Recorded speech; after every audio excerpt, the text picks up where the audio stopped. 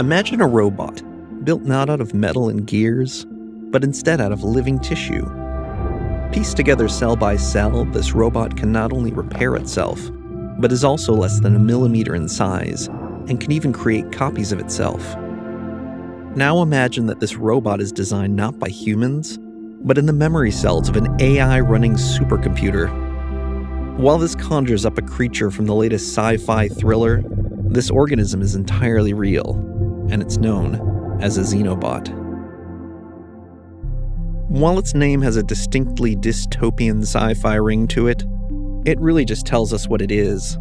The bot in the name comes from the word robot, as they're built piece by piece, much like a robot, and Xeno comes not from the xenomorphs of the movie Aliens, but from the African clawed frog, Xenopus laevis.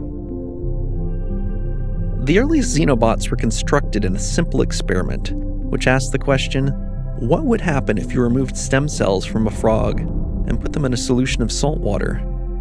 That these are stem cells is important, as they have the potential to become any other type of cell, for example, a skin cell or a muscle cell. What scientists saw when they conducted the experiment was fascinating.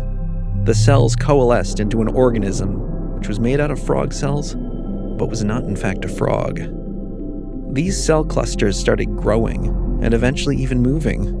The motion was caused by the development of cilia, small hair-like extensions which would ordinarily spread mucus around the frog's skin. In the petri dish, though, these cilia acted like little paddles, allowing the Xenobots to move around. Now in motion, the Xenobots exhibited another strange behavior. They could collect particles in the solution, coalescing them together. Scientists then asked the question, what would happen if the particles in the solution were stem cells themselves? This is where things got really interesting. The Xenobots moved around, collecting the stem cells and grouped them together into little clumps. After 4 or 5 days, these cell clumps sprouted cilia of their own, and were now a new generation of Xenobots, Xenobot children. The Xenobots could reproduce not using DNA like every other organism on the planet, but by this clumping technique known as spontaneous kinematic self-replication. Now what's fascinating here is that this behavior wasn't programmed in beforehand, but emergent behavior. The Xenobot's shape and movements were entirely responsible for creating the next generation. While these early Xenobots were fascinating, there was room for improvement. They didn't move all that well, and weren't even that good at the scooping behavior which allowed them to reproduce. They could only produce one additional generation. So how to improve upon the initial design? Taking a cue from nature, the scientists decided to evolve a better Xenobot, not through random mutations of DNA over millions of years, but by trying something similar. They fed the basic building blocks of the Xenobot, the skin cells and now cardiac cells as well, into a supercomputer, and generated numerous random configurations.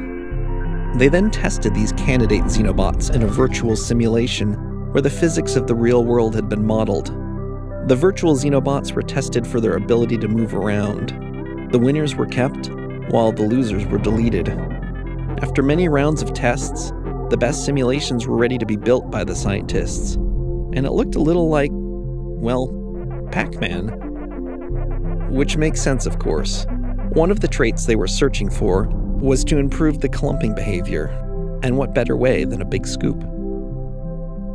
Design in hand, the scientists now needed to build the Xenobot, a painstaking process as it has to be done by hand under a microscope. So how did they do? The newly improved Xenobots were better at movement, swarming, and could now produce up to 4 generations of offspring, surviving longer than the originals, a marked improvement over the earlier simple clumps. So, AI improved self-replicating living robots? Should we possibly be a little worried? While it may be concerning that this research is partially funded by the US Defense Department, there's really not much to worry about at this stage. While the Xenobots can replicate, they only last a few generations on their own, and only have enough nutrients in the cells for about 10 days of survival. And while that can be extended much longer if they're placed in a nutrient-rich broth, they need to constantly be supplied with new stem cells to replicate.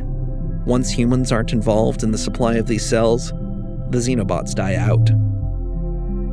So why make these strange creatures at all? While Xenobots are the very first step in the process of creating a useful organism from scratch, one can imagine the possibilities.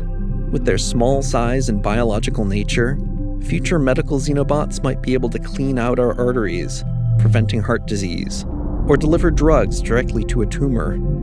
Their innate collecting ability could be helpful for rounding up microplastics in the ocean, or cleaning up radioactive waste at the microscopic level. The possibilities seem limitless, and why shouldn't they?